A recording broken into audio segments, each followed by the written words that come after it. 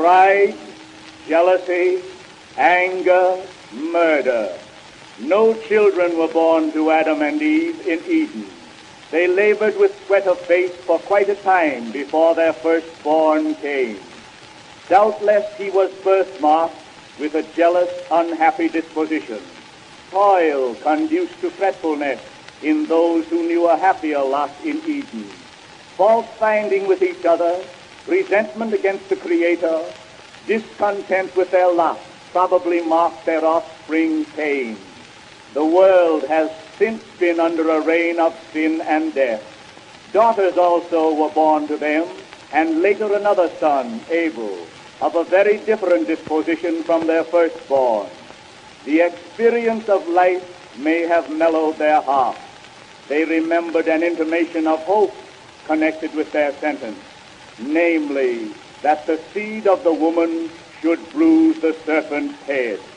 Abel's disposition indicates that he had a contrite heart and desired to please God.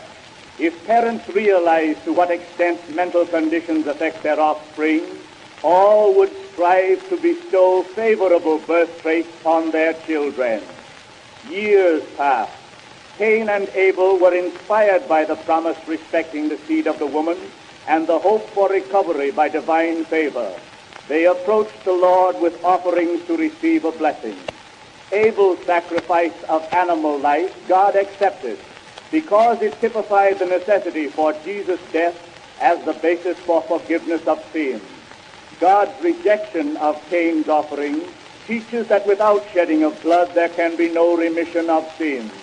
Cain should have procured an animal for acceptable sacrifice in obedience to the divine will. Instead, he allowed anger, malice, hatred, and strife to burn in his heart and became a murderer. St. Paul says that Abel's blood cried to God for justice against Cain, but Jesus' blood cried to God for mercy on the sinner. Every injustice cries to God for justice.